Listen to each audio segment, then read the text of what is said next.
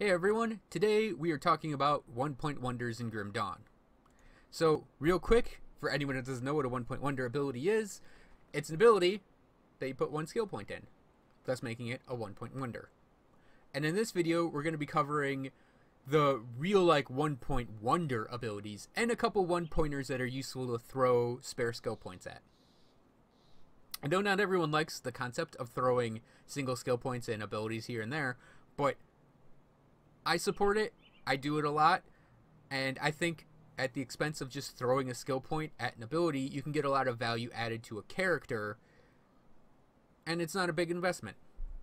So we're going to start with the Arcanist, which is my personal favorite tree, then the Demolitionist, then we're going to go through Nightblade, then Soldier, then Occultist, then Shaman, and I'm going to point out all the abilities that I found valuable as both one-point wonders and just sort of one-pointers that are handy.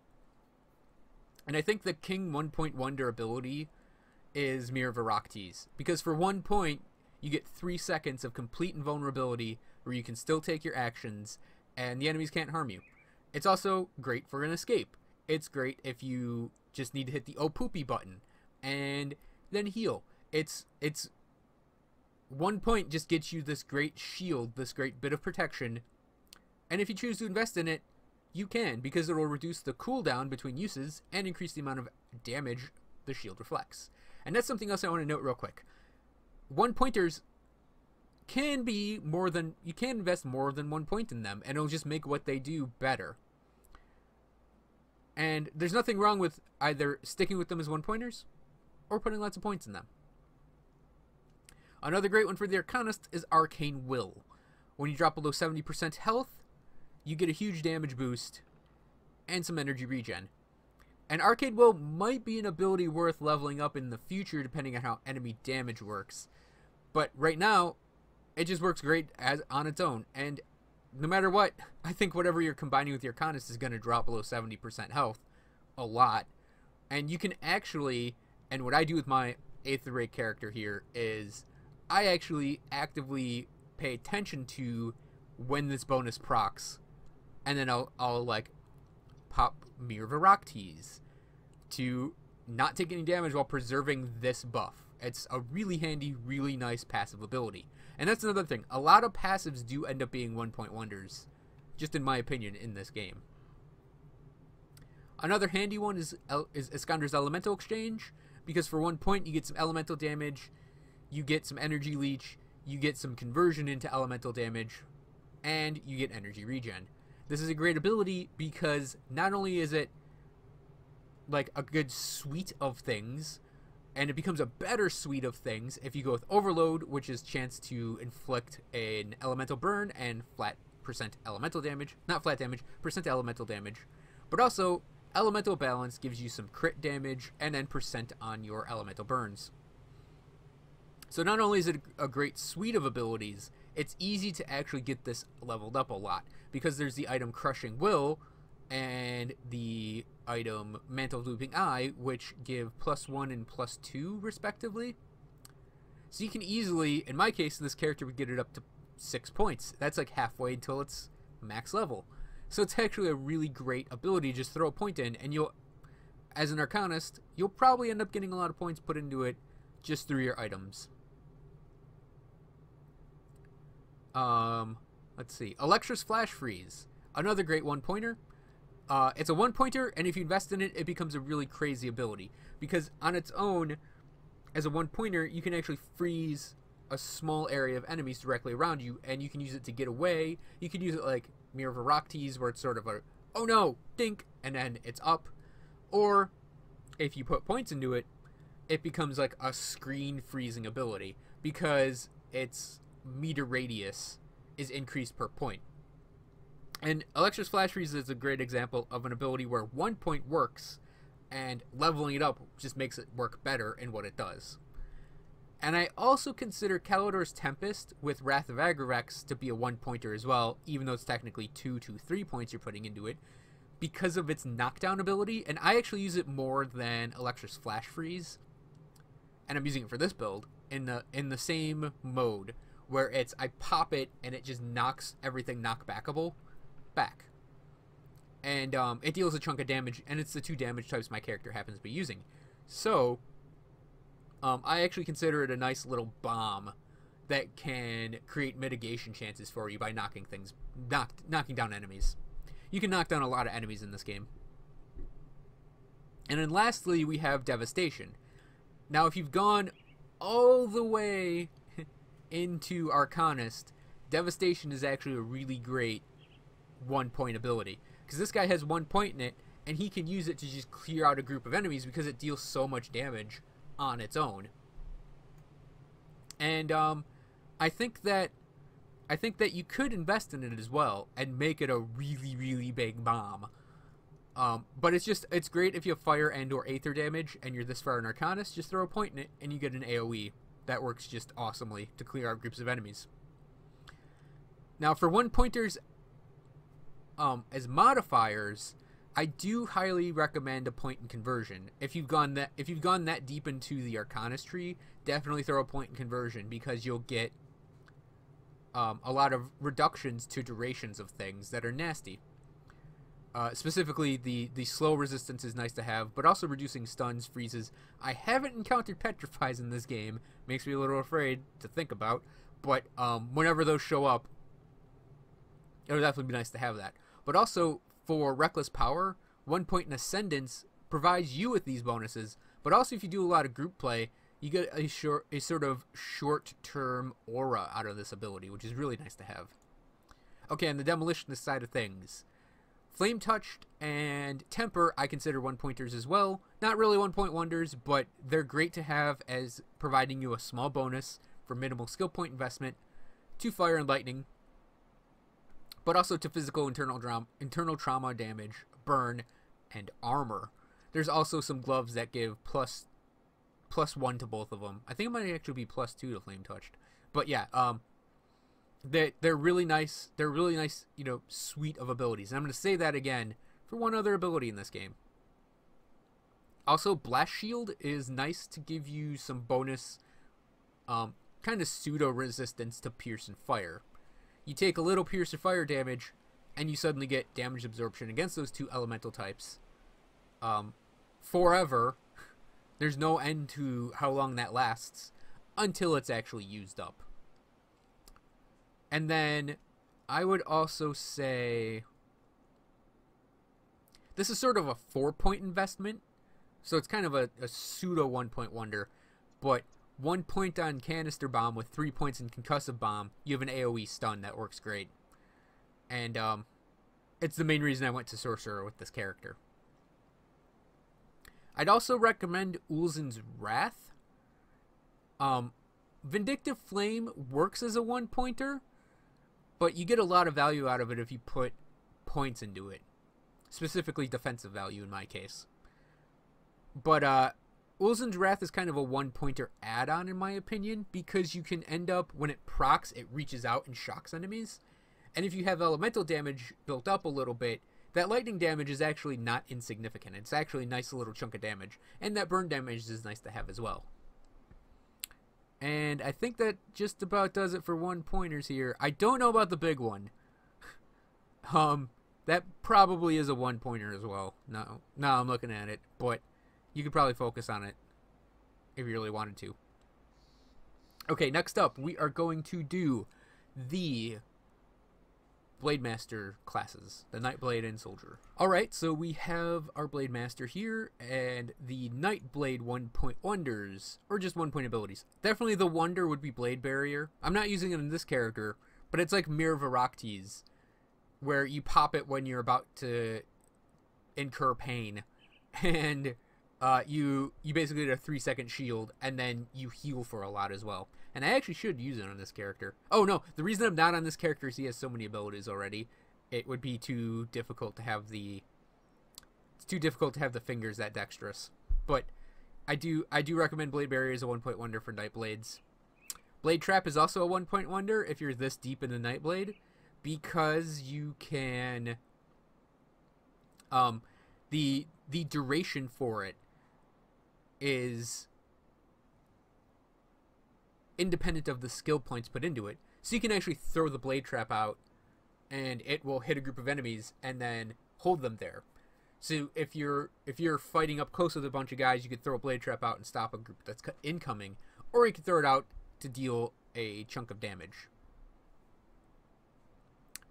Anatomy of Murder also works as a 1-point wonder that can be built up because you get bonus damage reverse humans, which is a really common enemy type in the game, and you get percent cunning, which is, you know, a stat that's handy for pretty much everyone except spellcasters. But if you need a little more cunning, you can actually get it with a 1-point investment. I think it starts at like 3%. So that's about the amount of cunning you could get off of an item just for the cost, just for 1 skill point. Phantasmal Armor can also be a 1-point wonder. It provides a lot of small benefits at 1 point and can be increased later for more defenses. Veil of Shadow and the occultist ability Curse of Frailty often end up having 1 point thrown in them, and then you go for completely leveling up the modifier. If I were doing a cold build or a poison acid build or a very pierce heavy build, I would consider doing that with this character, because this is also a toggled passive. And toggled passives are great because they will, you flip them on and you get the benefit of these suite of bonuses. It's going to be said one more time, I think. On the soldier side of things, Markovian's Advantage, Zohan's Technique, Fighting Spirit, and if you're using a shield or two-hander, Maynard's Will are all really handy passives when they proc, because Markovian's Advantage and Zohan's Technique are going to proc when you're doing your basic attacks, and when they do, you just deal a bigger chunk of damage for, you know, a small point investment. When Fighting Spirit procs, you get, you know, total damage, crit damage, and offensive ability just for free on, you know, on this in this character's case, 12% of the time. And Maynard's Will is a great little heal that can happen when you drop that low. And if you're tankier character, your health is actually going to go down slower, so you can actually time and predict when this is going to happen. And I do that with my Arcanist and Arcane Will. And you can do that with this to sort of meter out whether or not you should use a potion or not. But also, Military Conditioning, Veterancy, Decorated Soldier, and Scars of Battle are all really nice passives that, if you have, you know, +1 to soldier skills or +1 to all skills, aren't bad to throw a point into. This guy didn't need the physique reduction, but if you need to, you know, meet some physique requirements, just throwing a point in Veterancy and maybe having a +1 or +2 to it can actually get you a lot of new armor options. Military Conditioning just gets you a lot of health and defense, as does Decorated Soldier, which gets you some resistances, and Scars of Battle gets you reductions, and actually more armor absorption. I forgot, 1-pointers that are good add-ons. I would also say Shadow Dance and possibly Elemental Awakening if it suits your build are handy sort of 1-point add-on modifier abilities. Oh yeah, Amaresta's Blade Burst is actually handy as well because of that chance to freeze enemies. If you're using Lethal Gambit, Amaresta's Blade Burst can actually provide you with some mitigation with that freeze. Oh, and a 1-pointer in Ring of Frost, a 1-point add-on, makes this sort of a tinier Electra's Flash Freeze. Add-ons on the soldier side, the only one I've ever found useful for just throwing a point in, well, actually Blitz. Oh yeah, right. Shadow Strike and then Blitz are also 1-pointers because they let you move extremely fast to a target, and that's helpful for closing distance, for moving around, and they actually deal not bad damage on their own. And then, you know, you could throw a point on Blindside to give it more benefits when you zoom into enemies. Same thing with Nightfall. If you go really deep on the Nightblade tree, Nightfall actually is quite a nice option to have. But aside from those, I think the only thing for a 1-pointer I've really got a huge value out of is Fighting Form. I have a Battle Mage that uses Cadence as his main attack, and having 1 point in Fighting Form means it hits in a burst, and that's just really handy to have happen because you'll hit groups of enemies for your Cadence damage. Also, if you have a shield, Overguard's actually a nice one-pointer as well. Sort of in the same vein as Mirror for Rock Tease and Blade Barrier. And actually, I'm going to point out right now that a lot of times you'll have modifiers where you can just throw a point at it, and it provides a small bonus to the ability. That's handy. Okay, next up is going to be the two Conjurer classes, the Occultist and the Shaman. Oh, perfect placement there.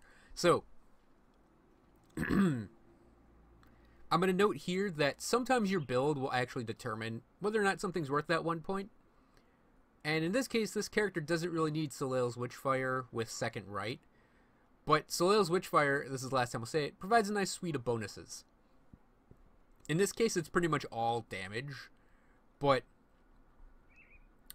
yeah, these toggled passives are just really nice abilities. And honestly, I think the toggled passives are, they are definitely worth the 1 point if it really does suit your build. And, yeah, they're just really, really nice. And a lot of the toggled passives are like that. Doombolt is kind of the Occultist Devastation.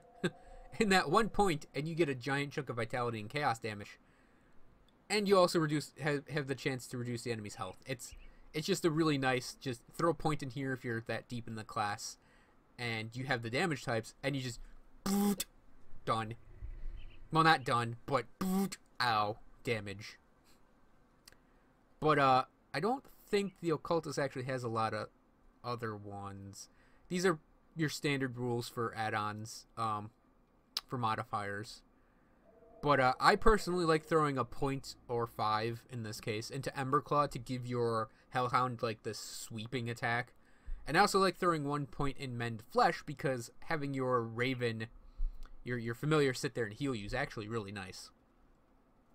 Curse of Frailty, like what did I say it was? Veil of Shadow. That's right. Curse of Frailty, like Veil of Shadow, is often throw a point in Curse of Frailty, and that 50% movement speed reduction is great. And then you'll put 10 points on Vulnerability, or in Veil of Shadow's case, Night's Chill, if the damage types are supported by your build, and it's actually a really nice debuff to just hit the enemies with.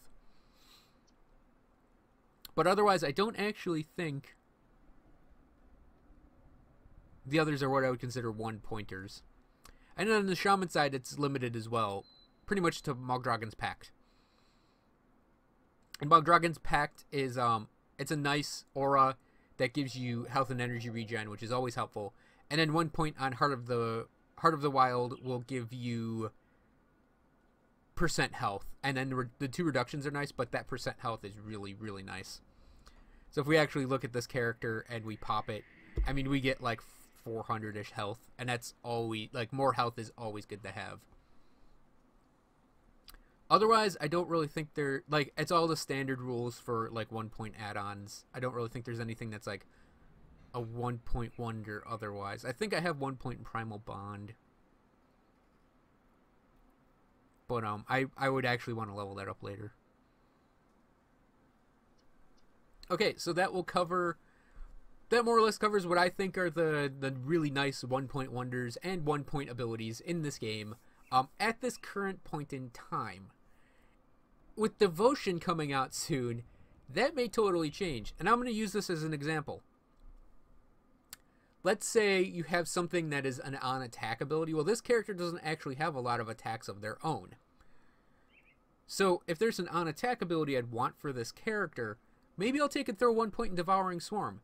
Because I could use it, not for its damage, but I could use it for proccing Devotion abilities. And we're going to have to really wait and see if this whole concept of a lot of 1 point wonders and 1 point, just 1 point abilities is going to change in the near future due to the way Devotion works. It's something to think about. But for right now, those are what I would say are the really nice 1-pointers. And they're the 1-pointers I tend to go for when I build characters. Thank everyone for watching this game guide, art video, instruction pamphlet reading, recipe instructions, or manifesto. It really means a lot that you guys stuck around this long to watch this video, and I'd like to ask you to please subscribe or hit like or comment below, likes and comments directly affect my self-esteem. So more is better. And if you really like what I'm doing with my channels, you can check out my Patreon. You could also check out my non-gaming channel, links above. And you can also check me out on my social media places, Twitter and Tumblr, and all of that is Wolf Overclocked. So thanks again so much for watching, everyone. I'll see you guys next time.